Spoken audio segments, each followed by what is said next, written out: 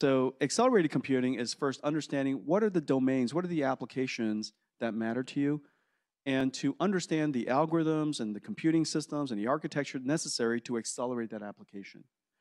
And so it turns out that general purpose computing is a sensible idea.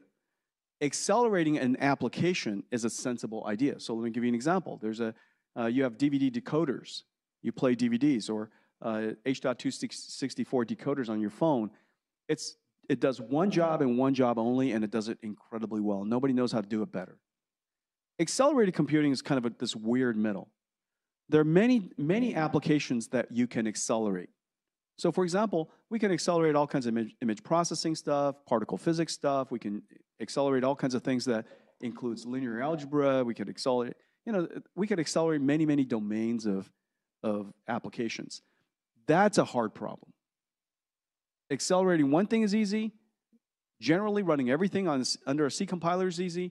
Accelerating enough domains such that if you accelerate too many domains, suppose you accelerate every domain, then you're back to a general purpose processor, right? What makes them so dumb that they can't build just a faster chip?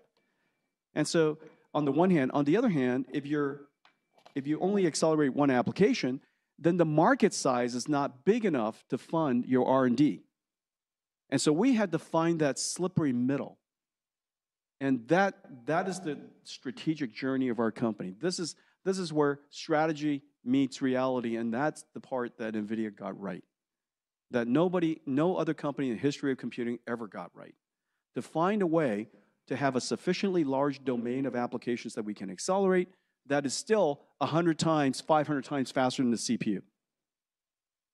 And such that the economics, the flywheel of number of domains, expanding the number of customers, expanding the number of markets, expanding the sales, which creates larger R&D, which allows us to create even more amazing things, which allows us to stay well ahead of the CPU. Does that make sense? That flywheel is insanely hard to create.